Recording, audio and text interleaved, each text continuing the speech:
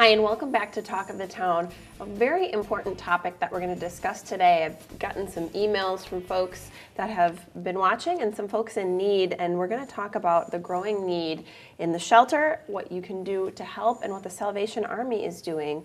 We're talking to Melissa Sorensen and Caitlin Novotny with Salvation Army of Dane County. Thanks so much for joining us today. Thank you for having us.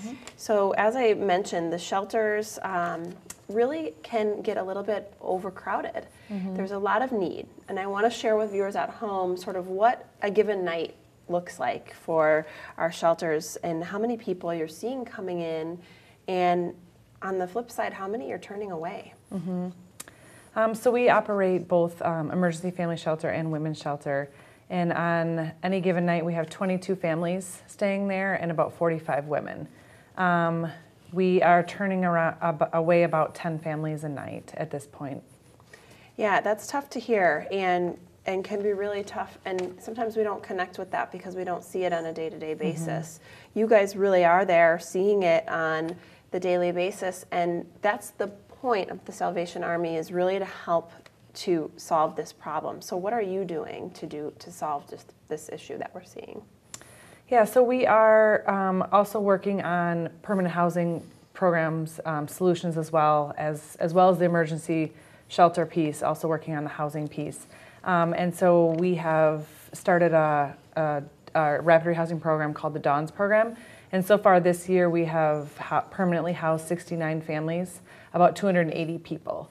And the success rate of that program has been 96% this year. Wow. And we also are working on new and innovative ideas to try to serve the population, because not everybody needs the emergency shelter. So we're also working on a diversion program.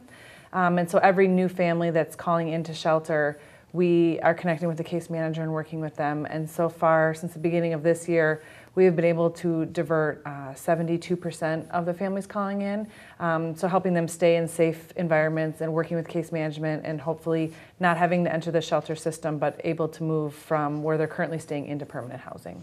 Well, congratulations, and thank you for your work on that. It's very important work. While you are able to place so many families, a growing number of families, in permanent solutions and temporary solutions, there's still a need for folks to help because, as we mentioned in the front, there's some overpopulation issues. So, Caitlin, let's talk a little bit about how viewers at home can help in times like these. Oh, there are so many ways to get involved, especially when the Salvation Army has been called to serve and respond to the disasters that we've seen in Sun Prairie and in Western Dane County.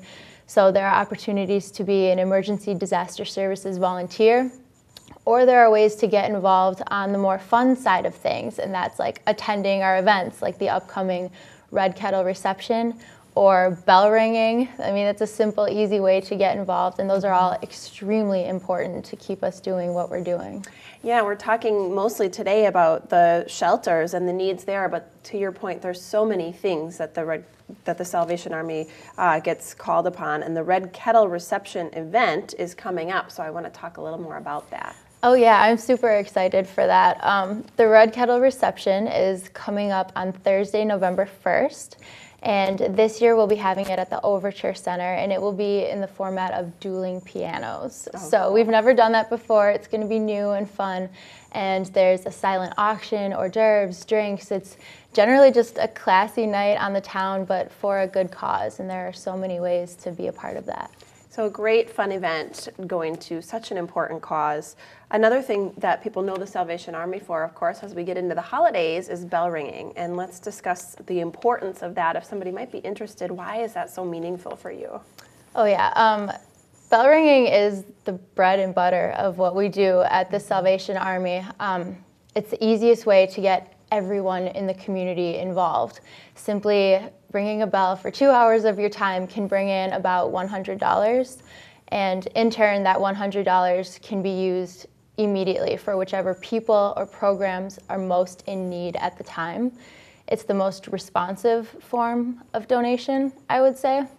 So for example, in the wake of a disaster, that $100 can be used to refill our canteen with cleanup kits, meals, blankets.